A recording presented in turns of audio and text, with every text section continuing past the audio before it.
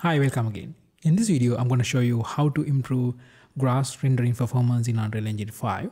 Here we are using a grass creator using the OneGrass engine right inside the engine.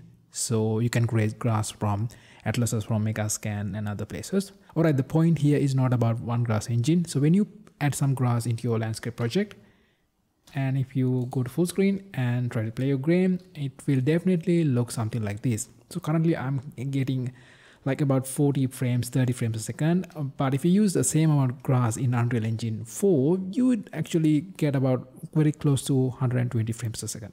And let me show you a very easy way to fix that. Go to Edit, Project Settings, and search for Shadow Maps. And here we have an option called Shadow Map Method, and change that into Virtual Shadow Maps into Shadow Maps. Boom. And there's a little bit different in the quality wise. I'm not sure if it's good or bad, but I can play my game again. Full screen. Right, I'm getting close to 80 frames a second, but here we render quite a huge amount of grass. But you get the idea now. You literally jump from the 40 frames a second to like 80, 90 frames a second. So this is a quite good improvement.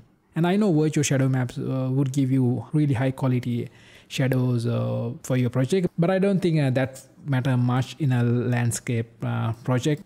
All right, see you soon with something interesting. Bye.